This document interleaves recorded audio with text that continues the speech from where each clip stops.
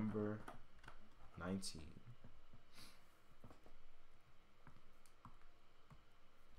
We want the Lewis structure of the phosphorus tetrachloride compound.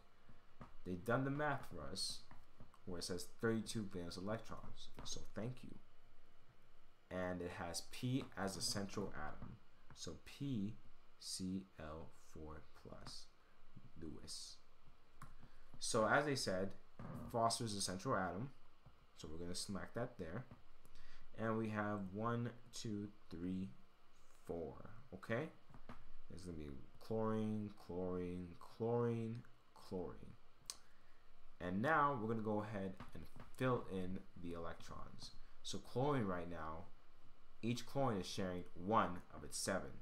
So it's going to be 2, 3, 4, 5, 6, 7, 2, 3, 4, 5, 6, 7, 2, 3, 4, 5, 6, 7, 2, 3, 4, 5, 6, 7.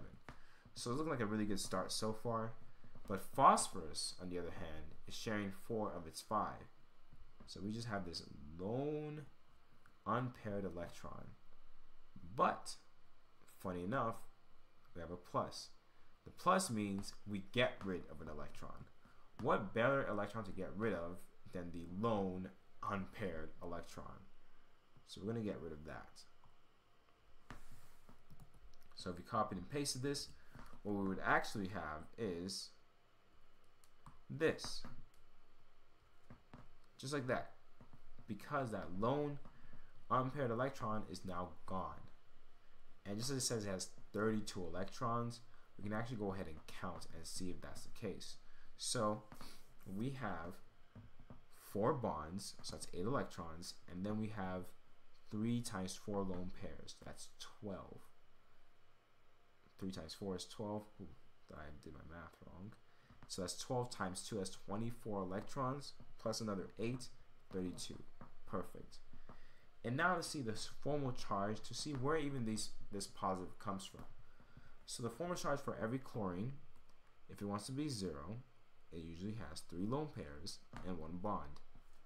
That will be a 0 formal charge for chlorine.